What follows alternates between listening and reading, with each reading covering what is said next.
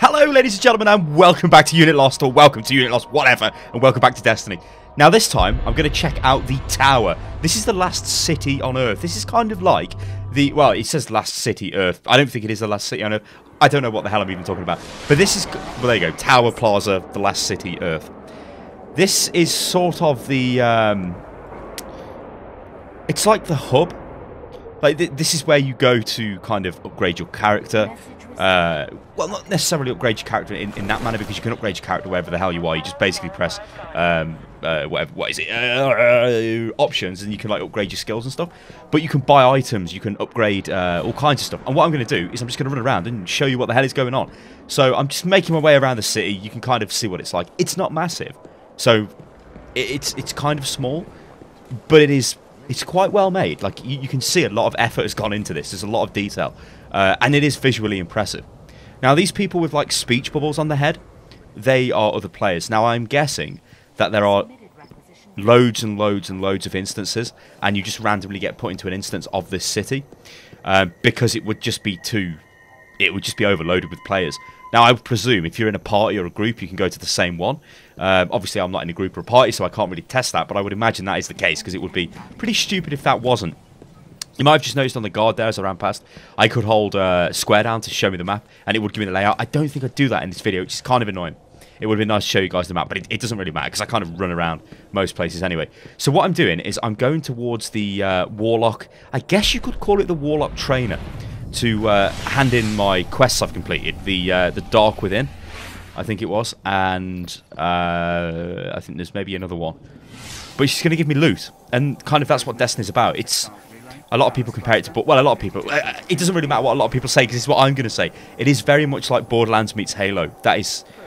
It's the best way to sum it up. It's just a more kind of in-depth, detailed version of Borderlands. It's obviously not stupid and over the top. It's serious, and it's got a very strong Halo aesthetic about it, I guess you could say. So this guy... He's a Crucible handler, so I'm like, who's this guy? Maybe I can have a chat. And I can. So he's a vendor, but... He sells purple items, and they're level 20.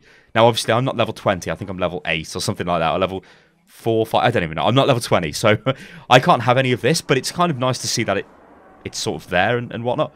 Now, I did level up, so the little green plus sign by my Voidwalker class is telling me I can level up, and what I'm going to pick is Energy Drain, because it's the only one I can have.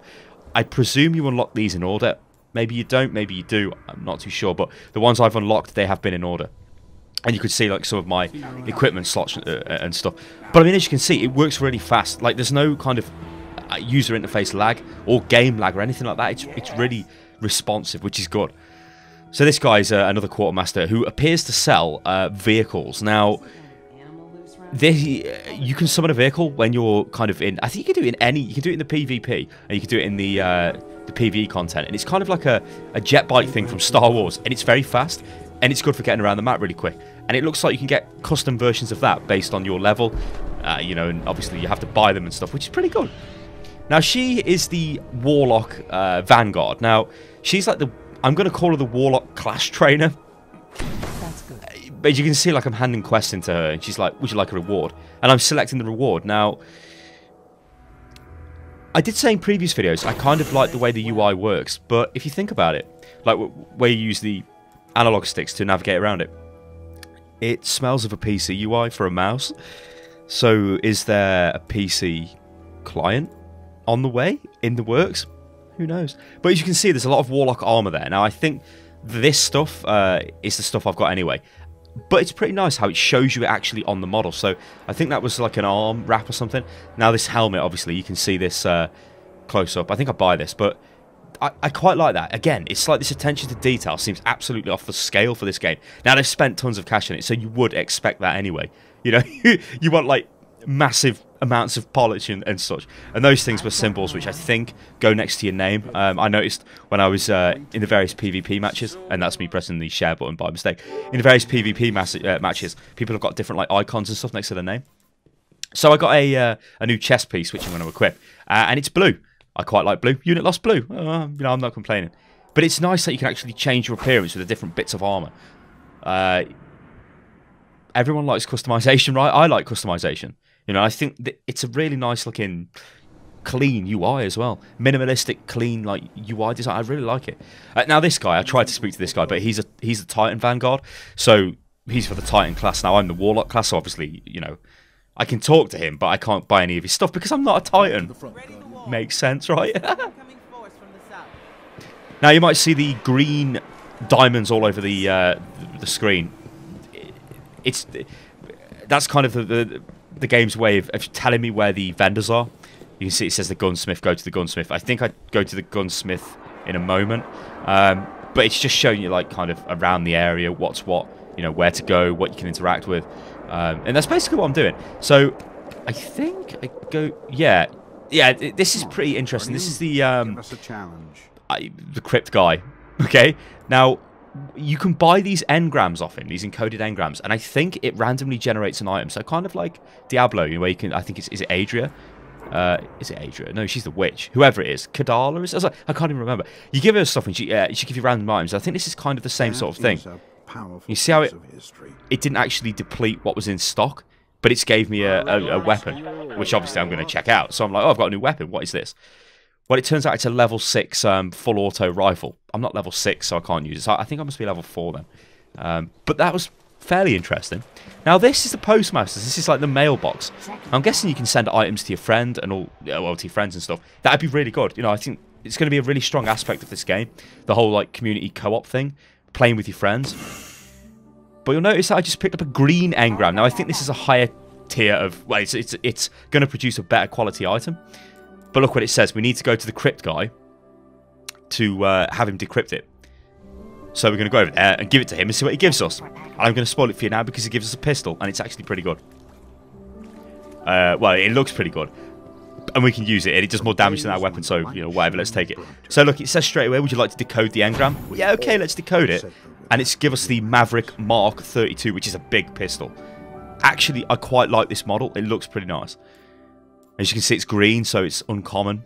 It's a better quality, you know, it's not grey. I think it's potentially following the World of Warcraft item colour system, so purple is probably similar to Epic and stuff like that. So as you can see, I've got an absolutely massive, like, Magnum attached to me now, good lord. So I'm going to run over there now to the, this is the weapon guy. He basically, well, he's just a weapon vendor. Now this is just a, you know, part of the quest. It's telling me to pick a weapon. I think I picked the assault rifle. Well, the auto rifle. Yeah, the Marshall A. I'm sure I get that. Because I don't have a rapid fire weapon. Now actually when you're in the game you can, like when you're in the the PvE or even the PvP. Actually in PvP I'm not sure, you might have to do it when you're dead. But in PvE you can definitely change your weapon on the fly. So you have like all of your weapons with you. Or as many as you can carry in your inventory, and you can swap them out, like basically by holding Option down, well, options, and just swapping it out. There's no kind of, it's slightly irritating. It would be nice to just kind of go through all your weapons, but I guess that could be a bit of a, maybe a balance issue or something like that, especially in PvP. But I think it is restricted in PvP. But again, don't quote me on that. I mean, this is like the first day of the alpha, so a lot of stuff is still kind of, people are trying to work it out and stuff. Now it's telling me to go to the shipwright. Now, as you can obviously guess, this is the person who basically sells ships. Now, you've seen it at the start of this video, and you've seen it in some of the other videos.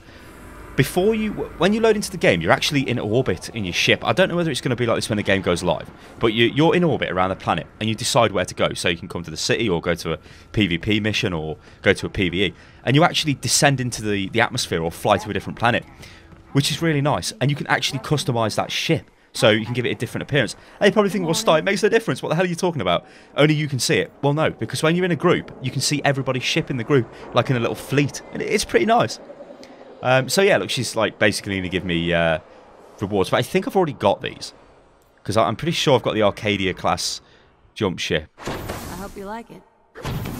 Maybe I don't, but I'm pretty sure that's just the standard one. So you can see there's new different vehicles. So I could potentially buy that, but I need to be level 8 or, again... I don't have the glimmer for that, which is kind of like the currency. Interestingly, though, all of the ships, apart from the last one there, only require level 5. So I quite like this because it's like another layer of customization. And again, if you're playing this with your friends, you can show off like, oh, look at my ship, check this out, and all of that. And there's also a massive missile there. I mean, like, if you've been following me on Twitter, which is at Unit Lost Gaming, you should follow me on Twitter as well, guys, because you get loads of updates. You will see that I am impressed with the game, but I am I'm like a die-hard PC gamer, so for me to play, and this is just some sort of crazed vendor. Good morning, Guardian. Yeah, but for me to play like FPS games on console, it is very much out of my comfort zone, and it's very. I like going into fits of rage, like a rage fit at times, because like, oh god, I know what I want to do, but I just literally cannot make the guy do it, make him aim and shoot. So I really need a lot more practice. So could this be the game which actually gets me to play console FPS? I don't know. I'm impressed with it so far, but I mean, I guess if we look at some of the stuff, like apparently this game has cost over 500 million to produce. That's including its marketing budget and everything included. That's pretty insane, you know. And is it a game? Does it feel like it's worth that much money? Well, it has a high level of polish. You cannot deny that. I mean, I don't know. I'm going to need to play it more to kind of come to a conclusion on it. But I just wanted to show you guys the tower, the last city on Earth. That is whatever the hell that is. I don't know. So yeah, there you go, guys. I've been Stylosa, this is Unit Lost. Check out the channel, subscribe, and all the rest of that stuff, and comment. And I'll catch you next time. Toodaloo.